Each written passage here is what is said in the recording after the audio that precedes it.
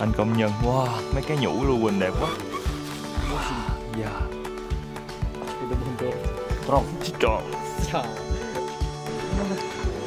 Ở đây có một cái bình thở oxy dành cho những người bị mệt.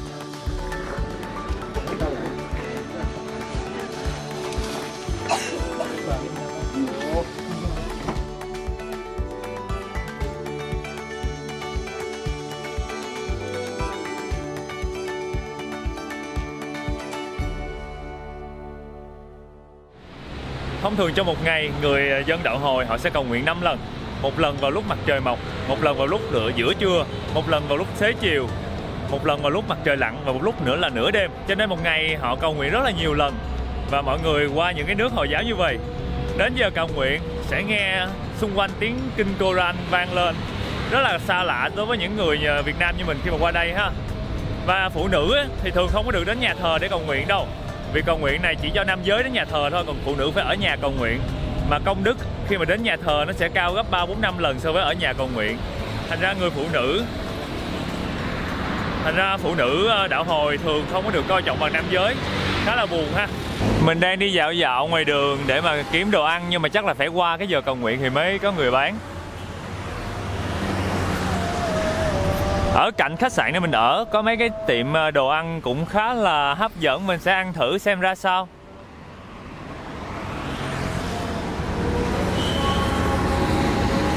Đậu hũ. Ở đây có một tiệm bán món đậu hũ và có nhiều khách ở trong đó kìa. Wow.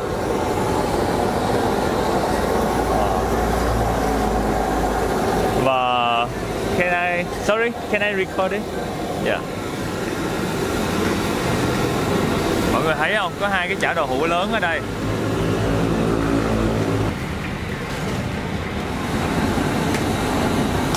Gần khách sạn nơi mình ở có một cái quán bán đậu hũ chiên. Đậu hũ chiên truyền thống kiểu Indonesia nên mình ghé cho mình ăn luôn. Mình là một đứa rất là đạo đậu hũ chiên. Thành ra thấy cái quán này người ta chiên hai cái chảo đậu thiệt bự, rất hấp dẫn.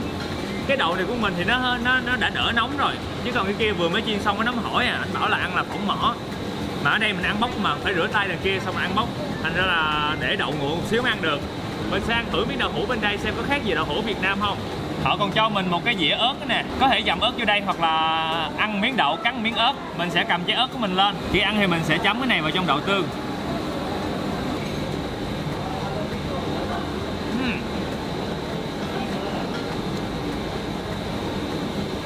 Đậu khá là giòn, vỏ ngoài thì giòn xốp, hơi có vị chua nhẹ. Mùi vị thì giống như đậu hũ ở Việt Nam mình thôi, nhưng mà cái sốt này thì hơi ngọt. Và mình thấy trong đây nó có cái mùi thoang thoảng giống như mùi đậu tương nè, và có mùi thoang thoảng giống mùi tiêu và mùi hành tím họ xay vào trong này vậy đó. Vì nó ngọt nên người ta trang bị cho hẳn một chén muối. Đây là muối nè, ai ăn mặn hơn thì có thể bỏ muối vào trong đây. Khi mà ăn á thì có thể ăn một xíu đậu cắn chung với trái ớt. Còn đây là một cái phần khác nữa.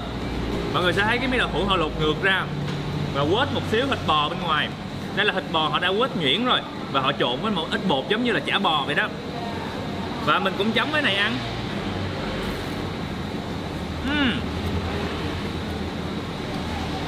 Nó giòn hơn hẳn. Ở mặt trong rất là giòn và xốp. Phần thịt bò này thì họ có trộn một xíu tiêu.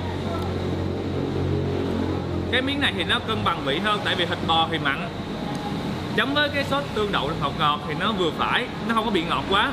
May mắn là quán này nằm ngay khách sạn của mình, thành ra hôm nay mình được ăn đậu hũ theo kiểu người Indonesia. Bây giờ sẽ tập trung ăn hết dĩa đậu này đây, rồi mình sẽ lên phòng ngủ sớm. Bây giờ là khoảng 5 giờ mấy 6 giờ, tại bây giờ phải lên ngủ liền. 6 giờ ngủ tới 10 giờ rưỡi, đặt báo thức dậy xong rồi 11 giờ rưỡi tập trung xuống dưới sảnh khách sạn.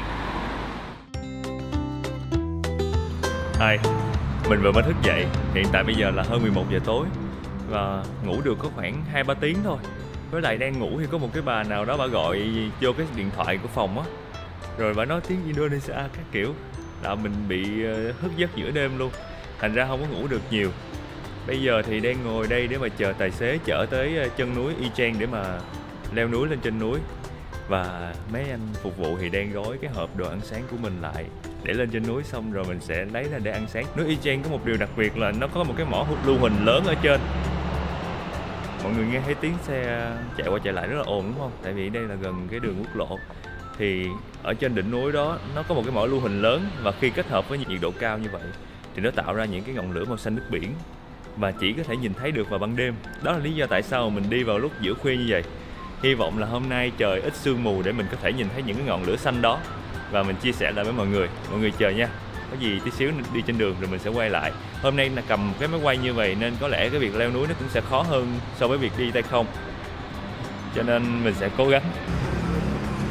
Giờ mình sẽ lên xe để mà lên núi lửa Ijen.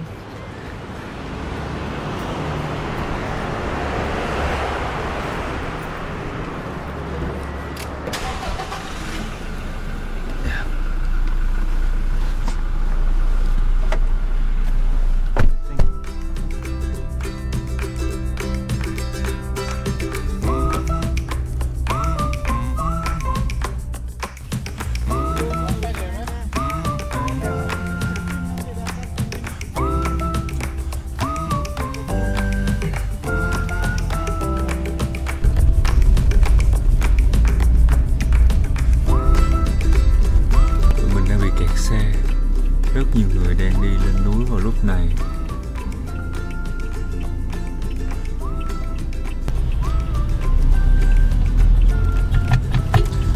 Hình như là có tai nạn, mình thấy có xe cấp cứu và xe cảnh sát.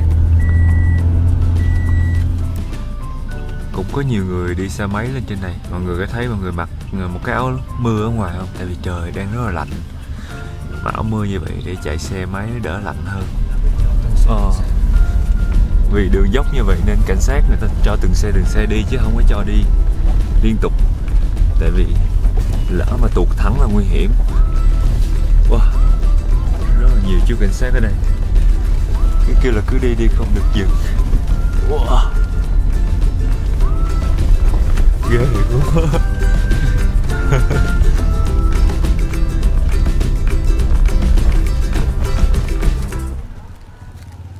Trời ơi, bây giờ lạnh dữ lắm luôn.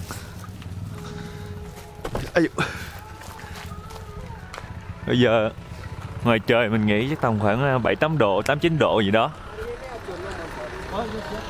Rất là lạnh luôn á.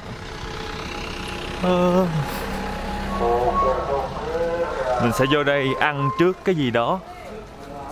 Đây là đồ ăn mà khách sạn đã chuẩn bị cho mình lúc nãy.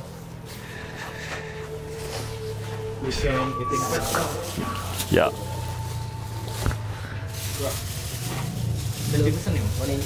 Morning. This is Fajar. Fajar. Yeah. My name is Fajar. Fajar. Yeah. And you? So cool. Yes, we will get you for the climbing to the top. Yeah. Yeah.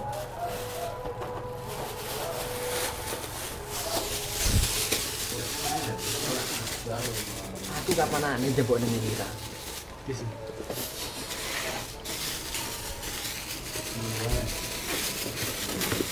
Wow. Nasi goreng. Nasi goreng là cơm chiên. Nasi goreng có nghĩa là một cái loại cơm chiên và ăn với một số cái món như là thịt gà, satay. Ý có một chai quýt ở đây và mấy cái bánh phồng tôm. Trời ơi, tôi lạnh quá. Ở trong đây thì sẽ có những cái thành phần giống như cơm chiên Việt Nam mình thôi. Họ cũng rang cơm bằng tỏi, các loại rau, trứng và hành tím, hành phi họ để lên trên. Nasi goreng.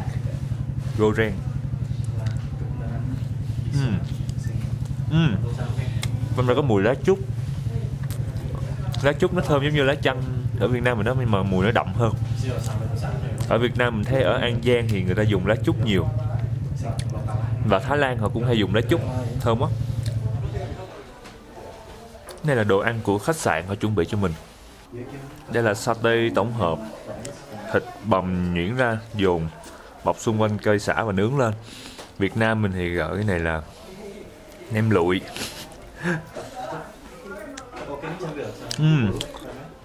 Cái mùi mà mọi người thấy đặc trưng trong đây nhất là mùi nghệ với mùi nước cốt dừa. Hình dáng thì giống nem lụi ha, nhưng mà vị khác hoàn toàn.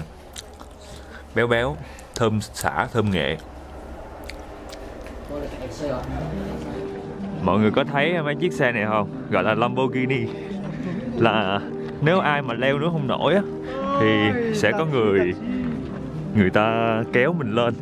Và giá nó sẽ tùy vào cân nặng của bạn, và bạn deal được, bạn trả giá được bao nhiêu. Mọi người ở đây hay gọi là Lamborghini. Đó, mình nhìn rõ không?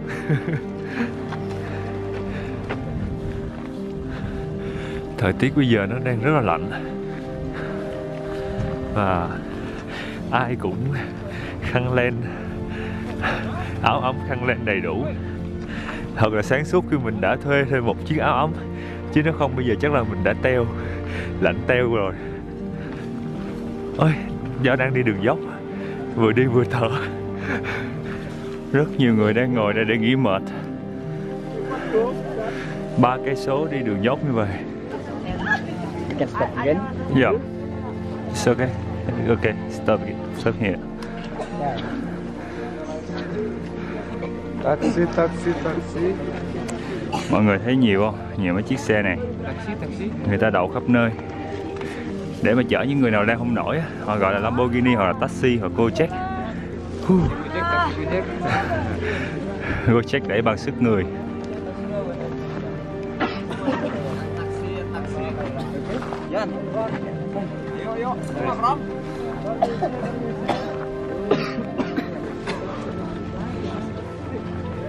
Có tới 2 người kéo ở phía trước và 1 người đẩy ở phía sau. Wow, cực dữ thần nha. Nhưng mà nhờ vậy thì mọi người mới có công ăn việc làm.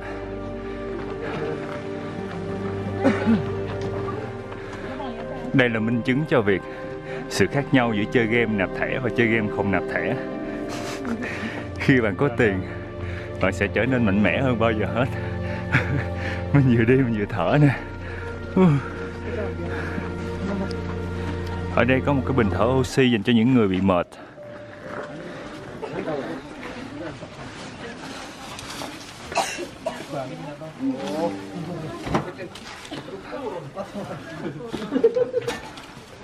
Ai mệt quá thì cũng có thể thở oxy. Kìa mọi người thấy không?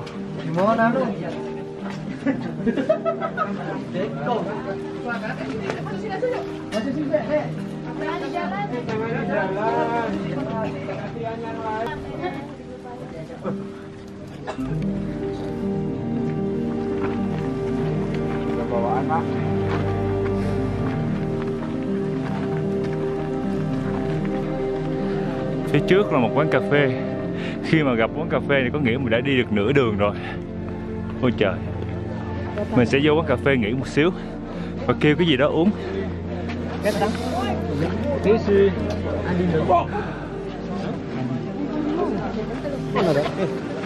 Dạ.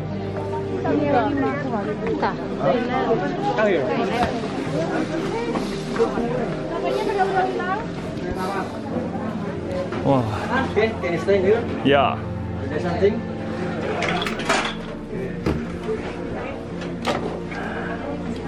Gọi là một coffee shop nhưng mà nó cũng là một quán tàu há nhảy xíu thôi. Uống gì vậy ta?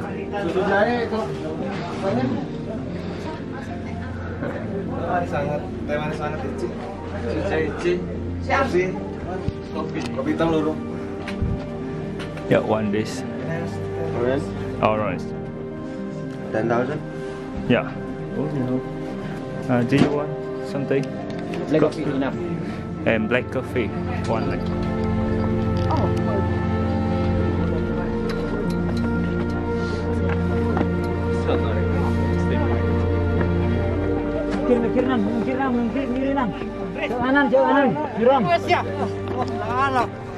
Bởi vậy mới nói là cuộc sống không có dễ dàng. Nhưng mà không làm cái này thì người ta cũng không có thu nhập để mà kiểu sống qua ngày được.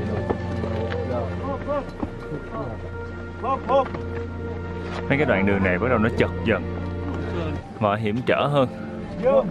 Thì những cái người mà họ kéo xe như vậy nè, nó sẽ khó khăn hơn. Người đi bộ thì thường sẽ nhường đường cho mấy anh đẩy xe này.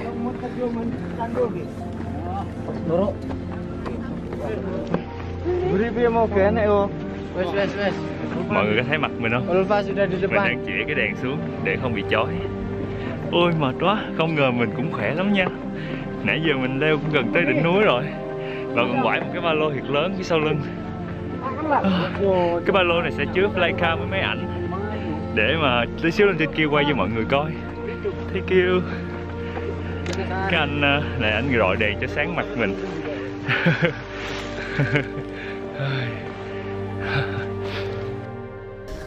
And parking Lamborghini here. Đây là bãi đậu xe Lamborghini, rất là đông. Bạn nào muốn trải nghiệm Lamborghini thì có thể đến núi Ijen. Lamborghini chỉ cần 100.000 rupia các bạn có thể chạy thử Lamborghini ở đây. Chỉ cần bỏ cơm vô bụng là có thể chạy được. Giờ mình sẽ đi thẳng lên phía trước nữa, leo tiếp qua cái đỉnh núi đó. Sulfur Mountain. Đây là lưu huỳnh mà mọi người khai thác ở trên cái mỏ này. Lát nữa buổi sáng thì mọi người sẽ thấy rõ hơn. Nguyên một khối màu vàng luôn. Ở đây có cái bảng kìa. Nó sẽ có những cái khí độc bốc lên cho nên mọi người phải đeo cái mặt nạ.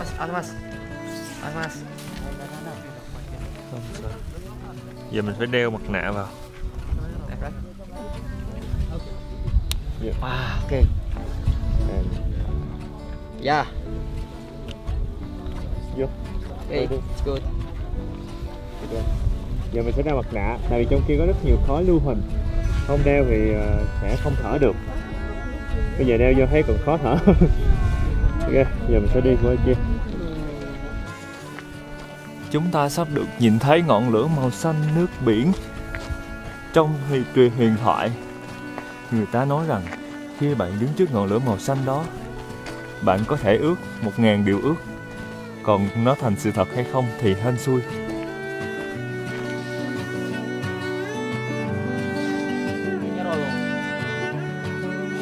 Luôn luôn sẽ là sự ưu tiên dành cho mấy cái anh công nhân. Wow, mấy cái nhũ lưu huỳnh đẹp quá.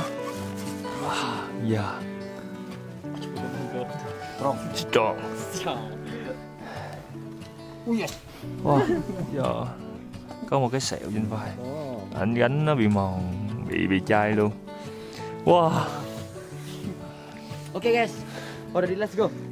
Okay. Oh yes. Oh yes. Already let's go. Yeah. Okay. Now in đi.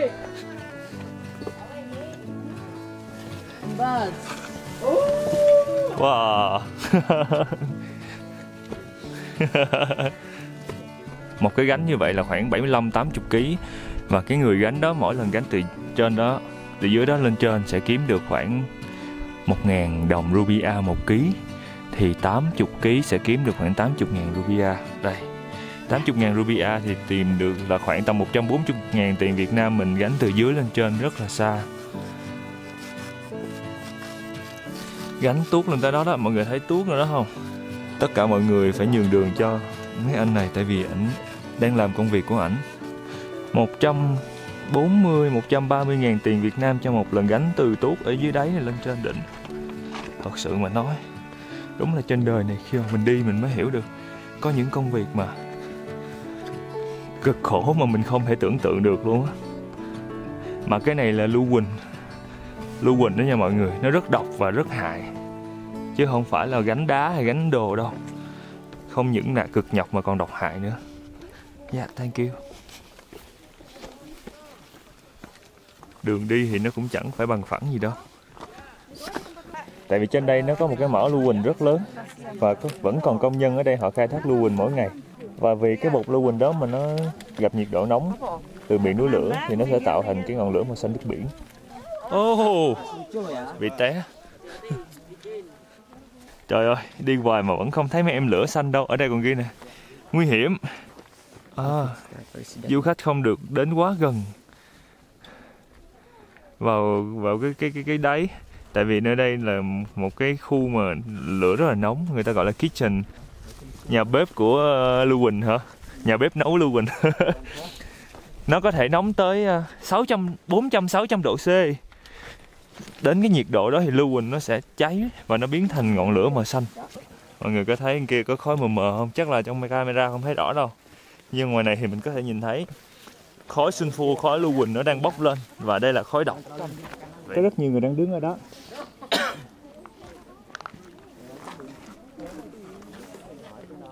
Con lấy rồi. Tự nhiên ông kêu ông đưa điện.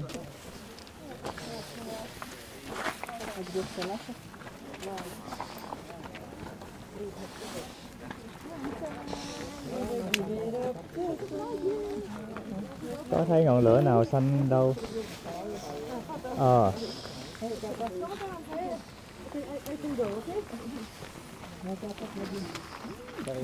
Né khói ra. Nếu không muốn chết ngợp, trời ơi, thúi quá à.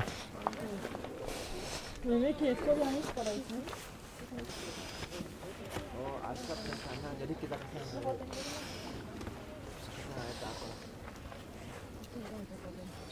Ini lewat sini. Lewat sini kita. Có thấy đâu? Ở kìa kìa. Mọi người thấy không? Lưu huỳnh nó bị cháy, nó biến thành màu xanh nước biển đó.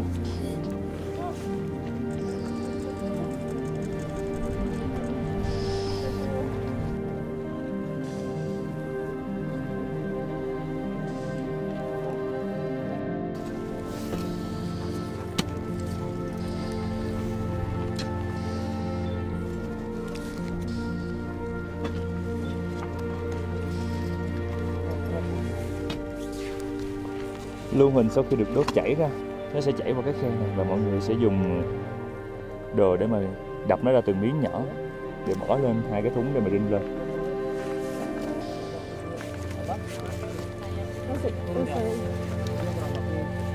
Thật sự luôn á, chỉ có vài trăm ngàn một ngày và họ phải rinh lên rinh xuống như vậy.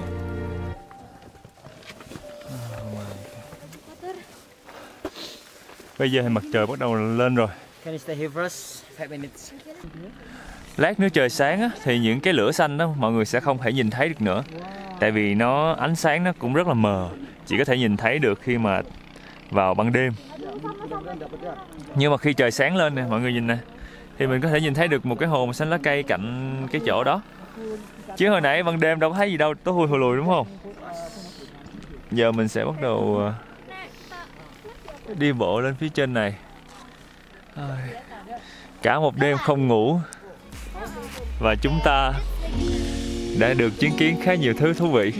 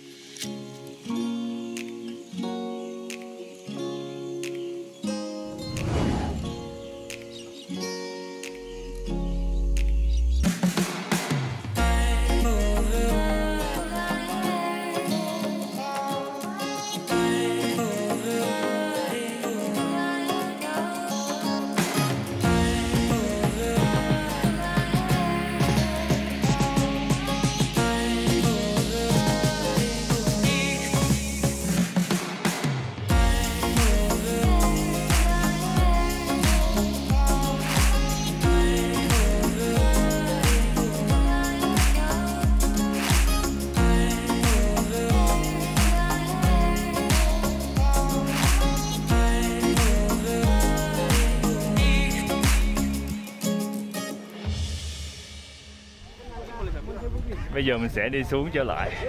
Không khí bây giờ rất là lạnh, mọi người thấy mình mặc rất là dày và đội nón nhưng mà vẫn kiểu lạnh lắm luôn á. Và mọi người trên đây rất là đông vui. Có những cái chú chạy Lamborghini chở khách đi ngược trở xuống. Và mọi người thấy không?